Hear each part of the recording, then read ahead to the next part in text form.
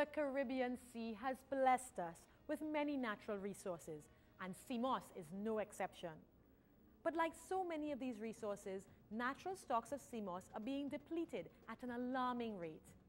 Hello, and welcome to another edition of Science for All, a program created by NIHERST to present the issues and developments in science and technology as they relate to our everyday lives.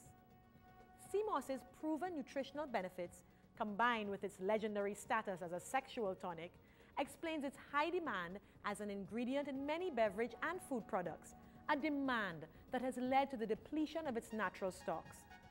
This week, Science for All travels to lowlands Tobago, where we'll speak with researchers at Buku Trust on their efforts to develop low-cost cultivation methods for a viable Seamoss industry. So stay tuned and enjoy.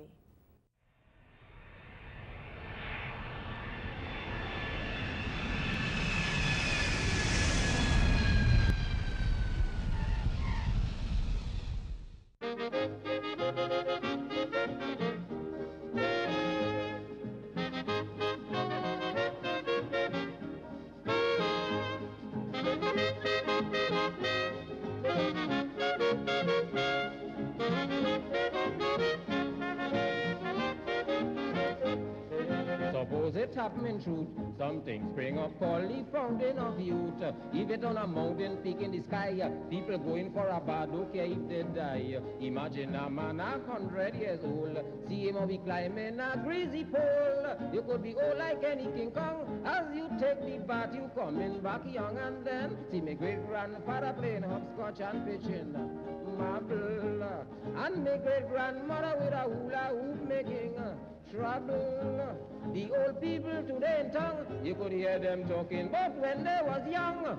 But with the fountain they will be bold. The whole talk will change to when they was old.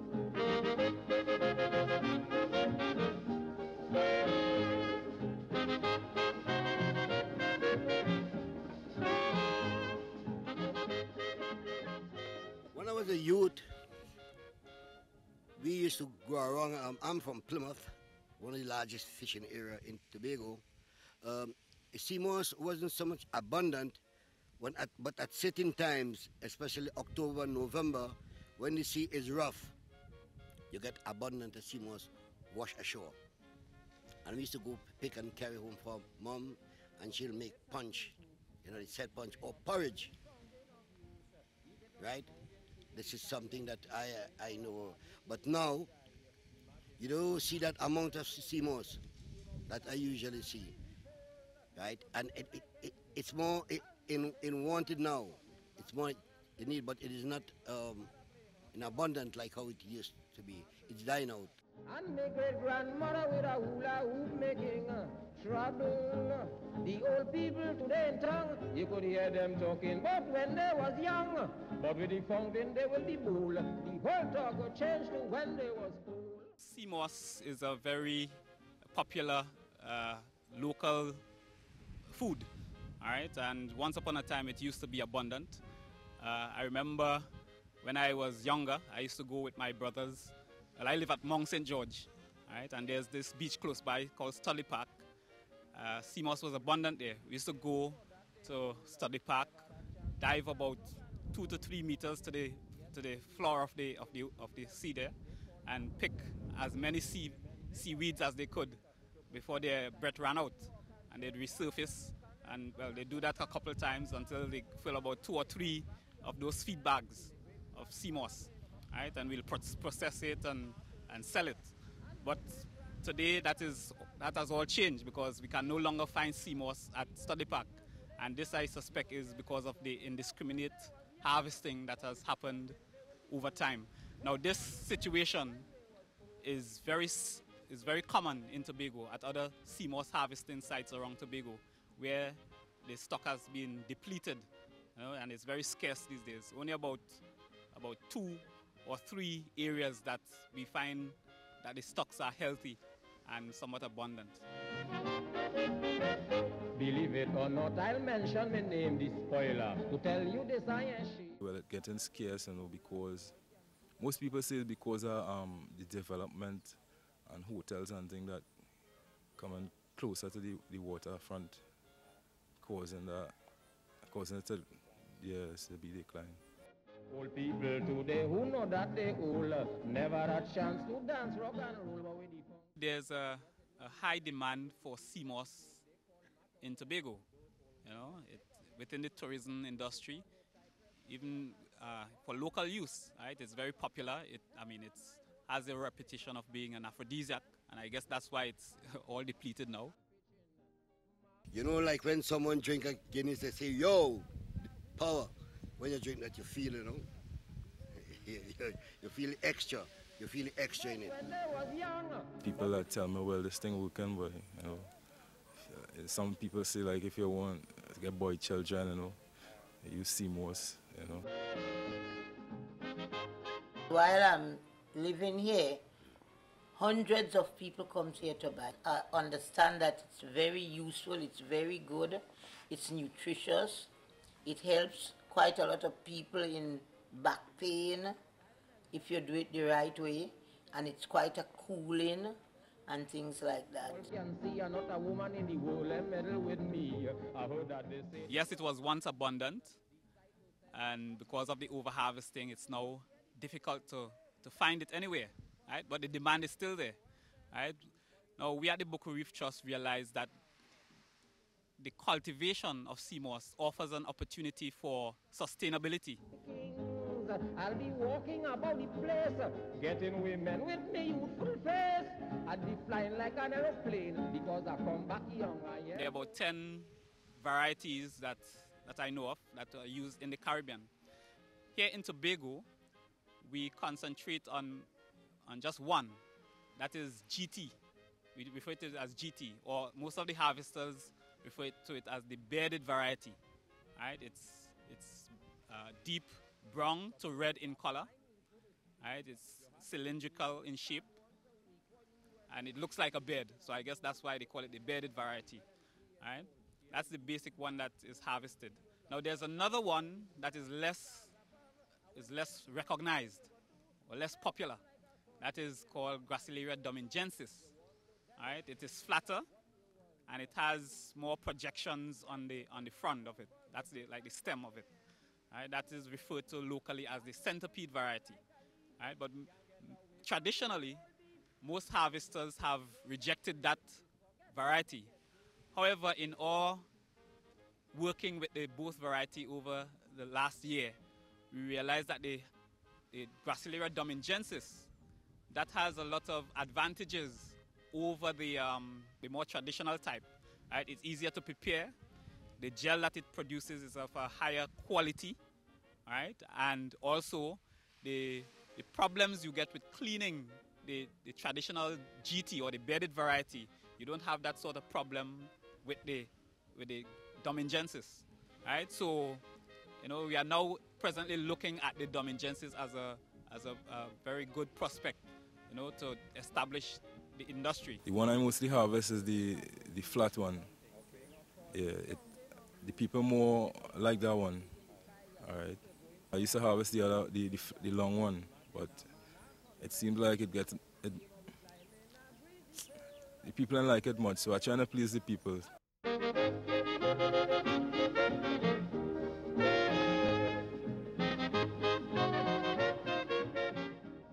First, I should describe the Seamoss a little bit.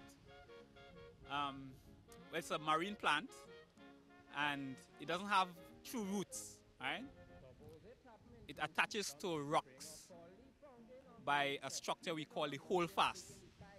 It's something like a root that attaches the plant to the rock, right? Now the branches of the plant, we call them fronds, right? These branches absorb nutrients from the water that is surrounding it. Now that is what makes it so easy to cultivate, right? In that you can just break a branch of Seamoss, right, or frond, I should say, and insert it into some medium. Now the medium that we have been using has been rope, normal rope, right?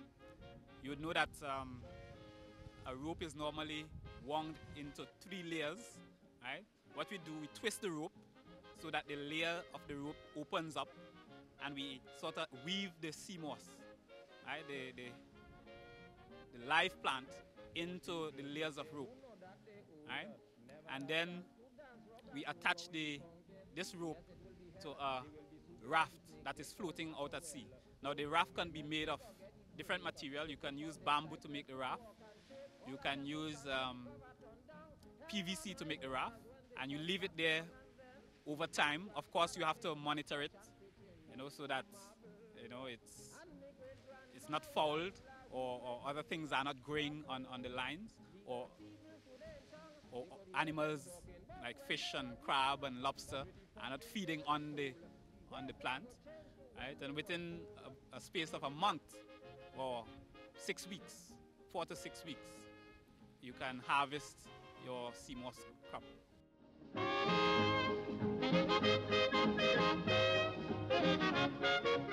The only drawback with the Domingensis is that it doesn't lend itself to the cultivation methods as does the traditional variety, because it's very brittle.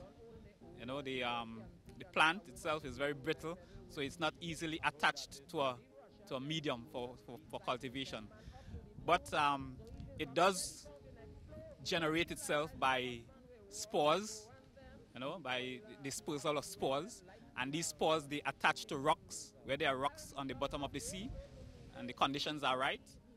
They attach there, and they grow, right? So what we've been doing, we've been looking at areas where we see this Domingensis growing naturally, and we are attempting to enhance the habitat by putting down rocks in the empty spaces where there are no rocks or just sand. We are putting rocks there to see if these spores will recruit or catch on to these rocks naturally and begin to grow.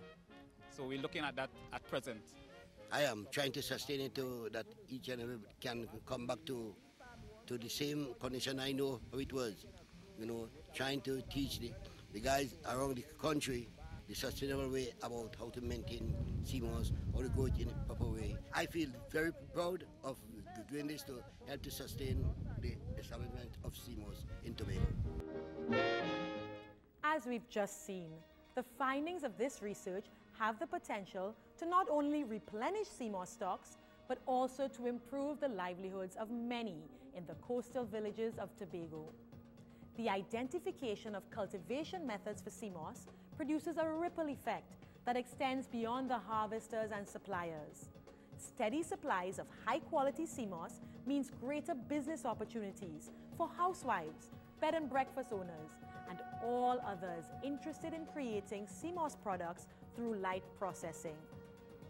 I'm Maxine Williams. On behalf of NIHERST, thank you for having joined us on our Science for All series, where we explored community science as it affects our everyday lives.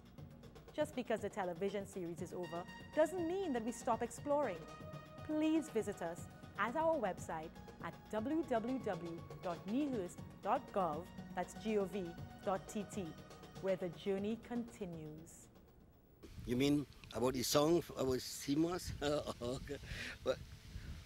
Well, there's a song. Well, some people make their own song because some people have it as a helper, as I told you, who is good for the back. Some use sexuality thing and other thing like that. So you'll find other people have their song for it. But I love a song. Young people, take my advice. Seamoss is very good for the back, so you must be continuing using a new Seamoss sponge. That's it. Suppose it happen in truth, something spring up called the fountain of youth. If it on a mountain peak in the sky, people going for a bath, don't care if they die. Imagine a man 100 years old, see him how he climbing a greasy pole. You could be old like any King Kong, as you take the bath, you coming back young, and then see me.